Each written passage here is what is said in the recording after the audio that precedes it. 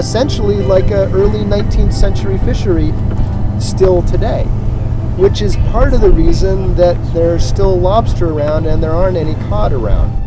That was probably, in my line of thinking, the hardest work I ever did, because it was steady. You went, took a day to get bait, cut the bait the gear, and then if you could get it done in time, you'd go right out. I mean, sometimes you didn't sleep very much.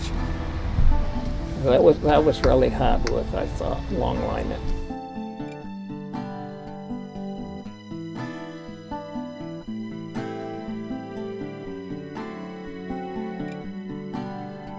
A male who defends her when she's soft, when she molts, that's very important.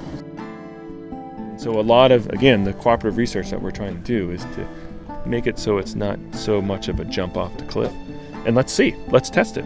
Let's do it as an experiment so you can get those traps back. So it's not a, just trust us as we jump off a cliff that we don't know if we're going to fly or not. Like, one thing that people were very concerned about was that the traditional methodology by which people enter the fishery remained intact. So that kind of tradition that you were talking about of a kid starting out on the coast of Maine with a skiff and a few traps and building up their gang of gear and ultimately, entering the fishery. They didn't want to create a system that was going to interrupt that person's kind of plan.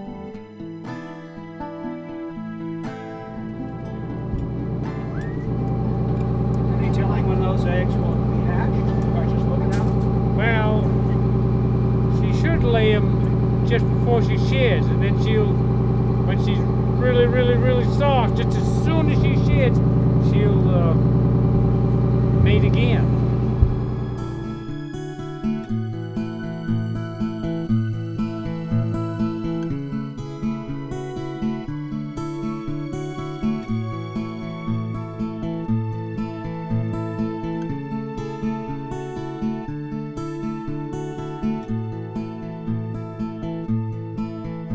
The job we're doing out here, and one of the reasons we do it is because we believe no species should be lost, and that people can not only extinguish species, people can restore species, and we can not just cause species range to contract, but we can cause ranges to expand.